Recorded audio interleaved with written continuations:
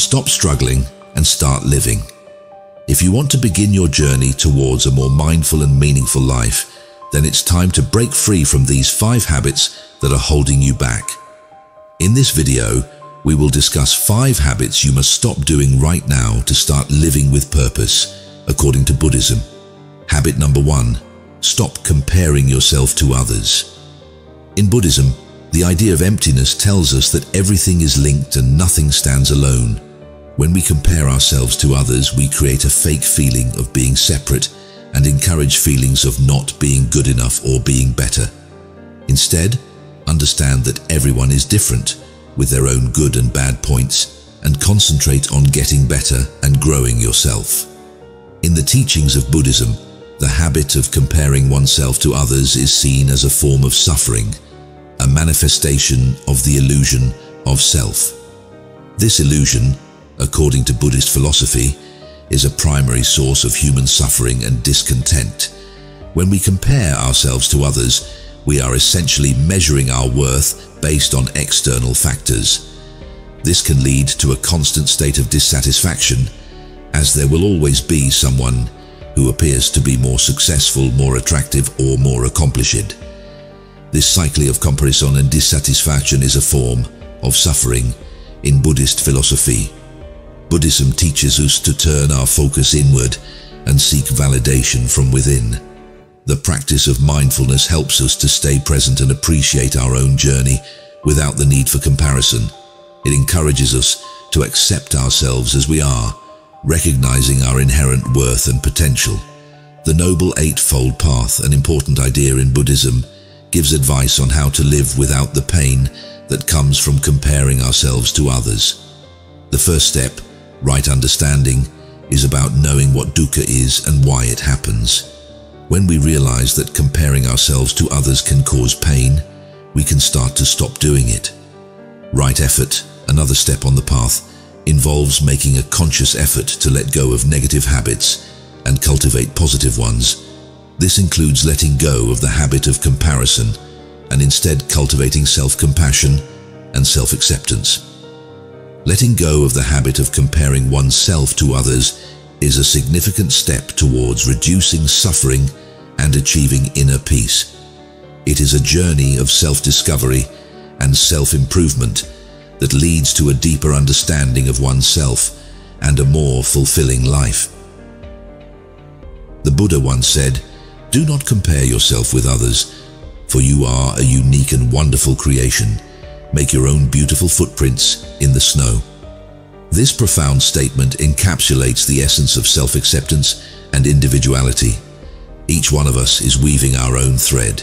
Each thread is unique, valuable, and contributes to the overall beauty of the tapestry.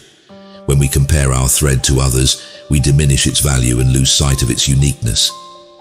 Buddhism encourages us to practice sympathetic joy. This is the joy that arises from appreciating and being happy for others' success and happiness without feeling threatened or inferior. It's about celebrating others' achievements without comparing them to our own. Buddhism teaches us the concept of non-self. This doctrine suggests that the idea of a separate individual self is an illusion. When we let go of this illusion, we realize that comparing ourselves to others is meaningless, as we are all part of the same interconnected existence. The only person you should compare yourself to is the person you were yesterday. Strive for self-improvement and personal growth, not to be better than others, but to become a better version of yourself. This is the path to true happiness and fulfillment in life.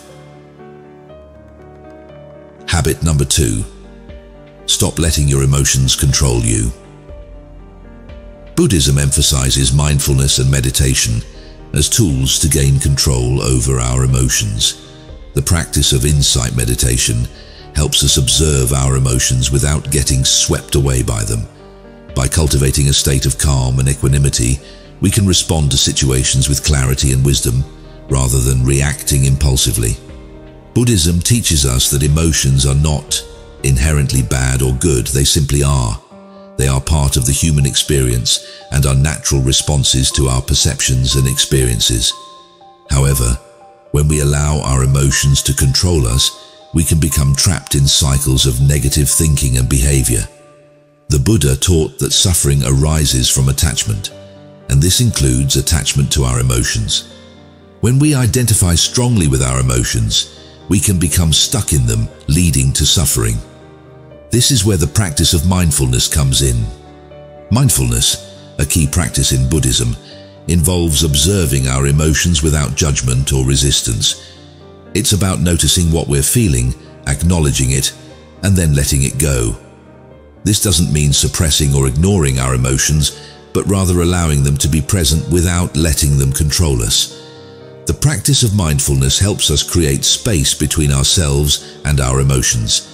In this space, we can choose how we respond to our emotions instead of reacting impulsively. We can choose to respond with wisdom and compassion, rather than being driven by fear or anger.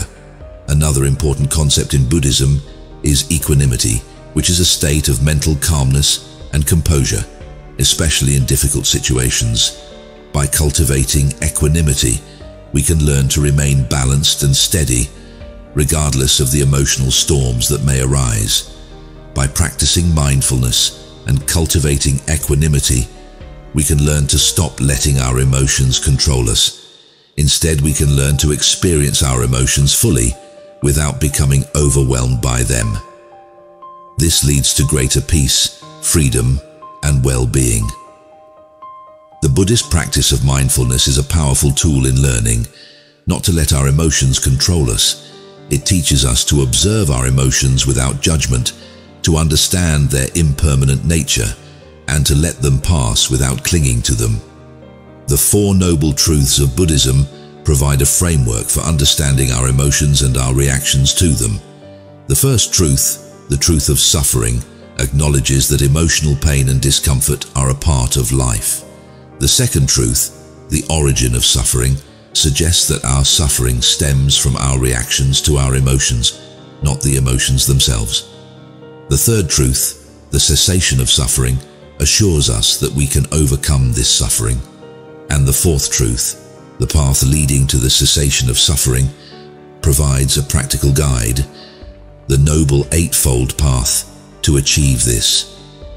This includes right view, understanding things as they really are without delusions; right intention, the intention of renunciation, loving kindness, and harmlessness; right speech, speaking truthfully, harmoniously, and kindly; right action, acting in ways that do not harm ourselves or others; right livelihood, making a living in a way that does not harm others; right effort, making an effort to improve; right mindfulness, developing awareness of the body, sensations, the mind and mental qualities; and right concentration, focusing the mind in meditation.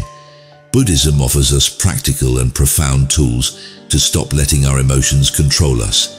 It's not about suppressing or ignoring our emotions, but about understanding them, managing them, and responding to them in a healthy and compassionate way. Habit number 3, stop overthinking. Overthinking often leads to unnecessary worry and stress. The Buddhist practice of calm, abiding meditation encourages us to quiet the mind and be fully present in the moment. By focusing on the breath or a simple mantra, we can train the mind to let go of distracting thoughts and achieve a state of peaceful clarity. Overthinking is seen as a form of attachment. It's a habit of clinging to our thoughts and ideas, often at the expense of our peace of mind. This can lead to a cycle of anxiety, where our thoughts feed our worries and our worries feed our thoughts. To break this cycle, Buddhism teaches us to practice mindfulness. This involves paying attention to our thoughts and feelings without judgment. Instead of getting caught up in our worries, we observe them as they arise and let them go. This helps us to see that our thoughts are not reality, but simply mental events that come and go. Another effective method to combat overthinking is the practice of loving kindness meditation. This practice involves silently repeating phrases of goodwill towards ourselves and others. This helps to shift our focus away from our worries and towards a sense of compassion and understanding. Buddhism encourages us to seek the middle way. This means not getting too caught up in our thoughts, but also not trying to suppress or ignore them. By acknowledging our thoughts and letting them be, we can find a balance between engagement and detachment. Remember, the goal is not to stop thinking altogether, but to cultivate a healthier relationship with our thoughts. With practice, we can learn to let go of overthinking and embrace a more mindful and peaceful way of being. Habit number 4. Stop being judgmental. The Buddhist principle of loving kindness urges us to cultivate an attitude of compassion and understanding towards others. When we judge others, we often project our own insecurities and shortcomings onto them. Instead, try to see the inherent goodness in all beings and practice empathy and kindness. Being judgmental can be a barrier to our own spiritual growth. It creates a divide between us and others, fostering feelings of superiority or inferiority. This is contrary to the Buddhist teachings of interconnectedness and equality of all beings. Buddhism encourages us to practice non-judgmental awareness, a state of mind where we observe our thoughts and feelings without labeling them as good or bad. This helps us to see things as they are, without the filter of our biases and preconceptions. Moreover, when we judge others, we are often reflecting our own fears and insecurities. Buddhism teaches us to turn this judgment inward in a constructive way, using it as a tool for self-awareness and personal growth. By understanding our own minds better, we can transform judgment into understanding and compassion. Another key aspect of Buddhism is the practice of mindfulness, which involves being fully present in the moment without judgment. When we are mindful, we are able to see the true nature of our thoughts and feelings, and this can help us to let go of judgment. To stop being judgmental, we need to cultivate mindfulness, practice loving kindness, and develop a deeper understanding of ourselves and others. This not only enriches our own lives, but also allows us to contribute positively to the lives of those around us.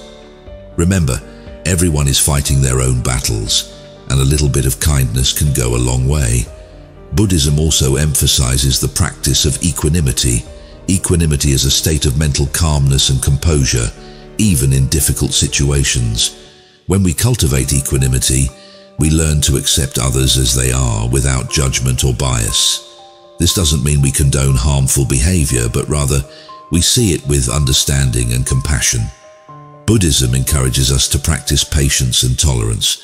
When we are quick to judge, we often react impulsively, leading to conflict and misunderstanding. Patience allows us to pause and reflect before we respond, giving us the opportunity to choose a more compassionate and understanding course of action. It's important to remember that everyone is on their own unique journey. Each person we meet is facing their own challenges and learning their own lessons. When we stop being judgmental, we open ourselves up to the richness of human experience and foster deeper connections with those around us. So, stopping the habit of being judgmental is not an overnight process. It requires consistent practice and a genuine desire to understand and accept others. But the rewards, inner peace, improved relationships, and a deeper sense of compassion are well worth the effort. Remember, in the wise words of the Buddha, "In the sky, there is no distinction of east and west. People create distinctions out of their own minds and then believe them to be true." Let's strive to see beyond these self-created distinctions and embrace the inherent goodness in all beings. Habit number 5. Stop trying to control the outcome. One of the key teachings of Buddhism is the concept of impermanence. Everything in life is transient and subject to change. By trying to control the outcome, we set ourselves up for disappointment and suffering. Instead, learn to accept the uncertainty of life and find peace in the understanding that everything happens for a reason. Buddhism teaches us that life is a series of natural and spontaneous changes. It encourages us to let reality be reality and to flow with it rather than resist it. When we try to control the outcome, we are essentially resisting the natural flow of life. This resistance creates tension and stress, leading to a state of dissatisfaction, also known as dukkha in Buddhism. The desire to control outcomes often stems from fear and insecurity. We fear the unknown, we fear failure, and we fear the perception of loss. This fear drives us to seek control, to try and manipulate our environment and circumstances to align with our expectations. However, this is a futile endeavor as life is inherently unpredictable and uncertain. Instead of trying to control the outcome, Buddhism advises us to practice mindfulness and acceptance. Mindfulness allows us to be fully present in the moment, to experience life as it unfolds without judgment or resistance. Acceptance, on the other hand, is about acknowledging and embracing the impermanence of life. It's about understanding that change is a natural part of life and that everything, whether good or bad, is temporary. By practicing mindfulness and acceptance, we can learn to let go of our need for control. We can learn to embrace uncertainty and to find peace in the midst of chaos. We can learn to appreciate the beauty of each moment, to find joy in the journey rather than the destination. And most importantly, we can learn to live a life that is in harmony with the natural flow of the universe, a life that is free from the unnecessary suffering caused by our desire to control the outcome. The only thing we can truly control in life is our response to it. So, let go of your need for control, embrace the uncertainty of life, and find peace in the present moment. This is the path to true happiness and freedom, according to Buddhism. Buddhism also emphasizes the practice of detachment, which is closely related to the concept of not trying to control the outcome. Detachment doesn't mean that we should stop caring or become indifferent to our actions.